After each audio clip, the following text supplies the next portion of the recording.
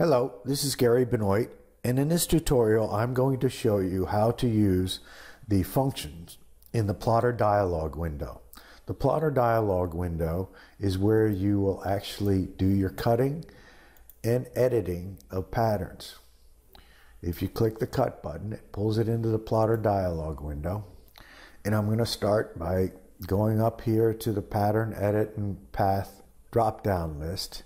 And basically what these do is that they show you the keyboard shortcuts for performing many of the functions here on the left. So for instance, if you want to use a keyboard shortcut to cut, you just hit Control P.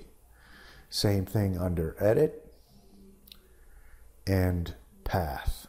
Right here is the Optimize button for optimizing patterns for a specific size roll. You can either use it up here or you can use this function down here on the left, which will bring this window up. And it defaults to 20 inches because you can save a lot of money by using ComputerCut in 20-inch rolls. So in the drop-down list here, you can select whatever width roll you have in the plotter.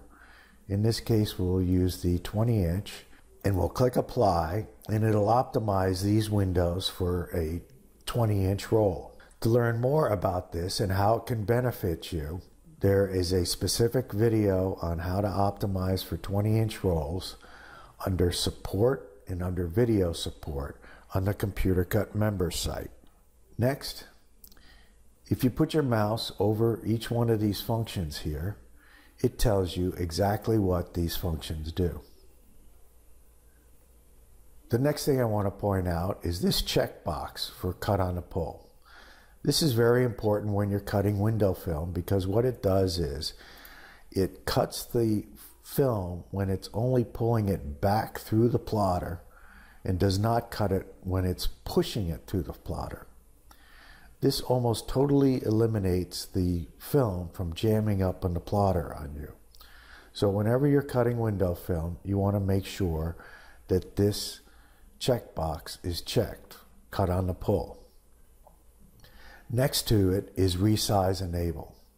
When you pull up a pattern into ComputerCut, it defaults to not being able to resize the pattern. This prevents you from mistakenly grabbing a pattern in the wrong area and resizing it inadvertently. If you want to resize a pattern,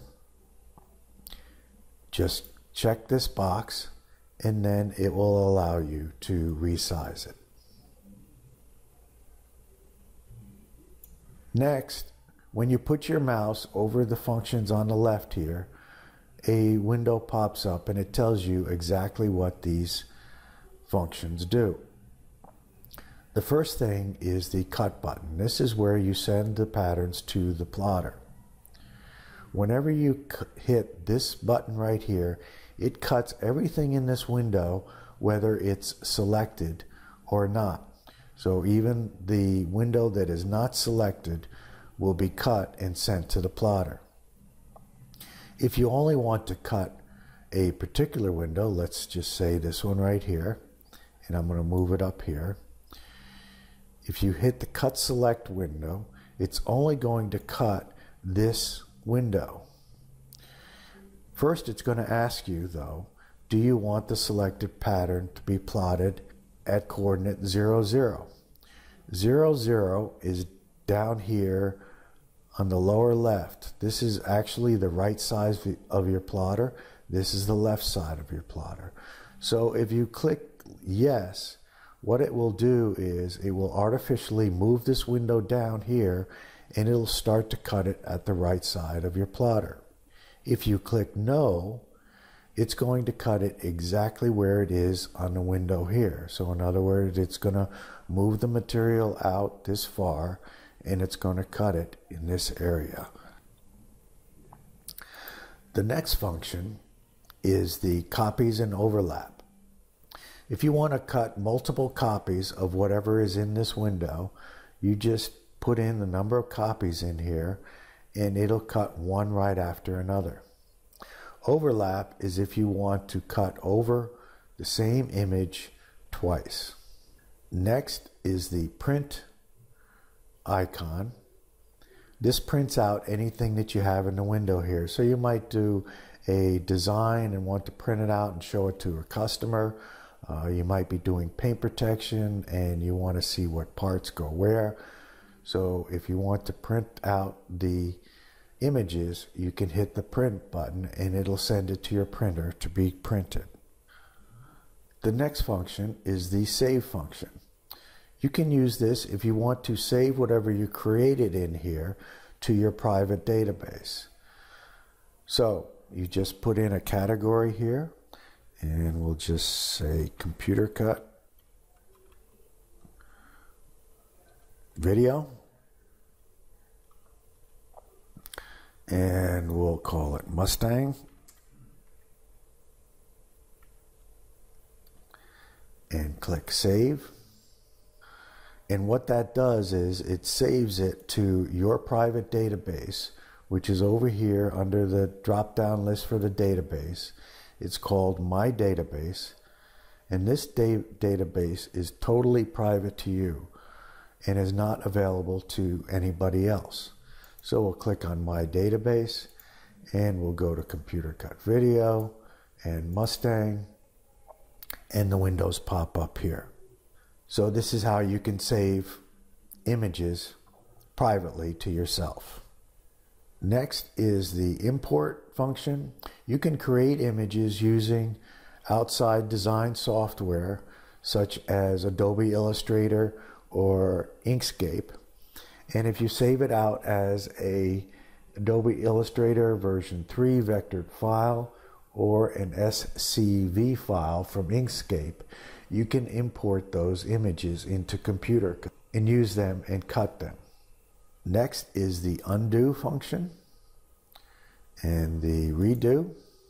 Next is the outline function. Now you wouldn't want to use this in window film, but it's very useful when cutting paint protection patterns.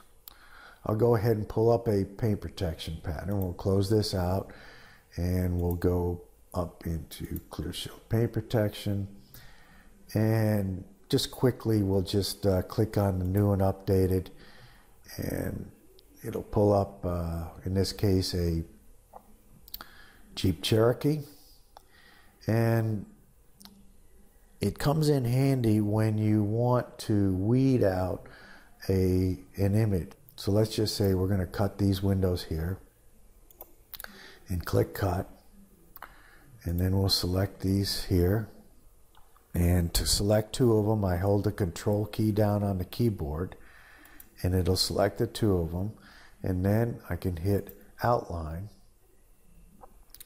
and right now it's set at a 1/2 inch, so we'll click OK, and what it does is it throws a 1/2 inch outline around these images, and it makes it easier to weed. Rather than having to weed out this whole extra material here, all you have to do is to weed this material out here. Also, if you wanted to enlarge a pattern so that you can wrap it, you can click on the wrap function, and what it will do is it'll throw about a 1/2 inch onto this pattern and oversize it so you can use it as a wrap pattern for your paint protection. So we'll close out of here and we'll go back to our Mustang. I'll go back up here. Rather than scrolling through all this, we'll go back to the Ford Mustang here. Pull it up, and we'll pull up our two front windows again and pull it into the plotter dialog. And next is the text function. If you click on that, then you can select fonts in here and type in text to be used in ComputerCut.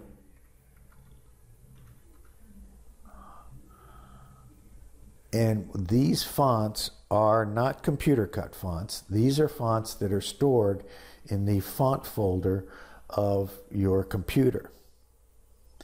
To get to your font folder, you can go into the Start menu here and do a search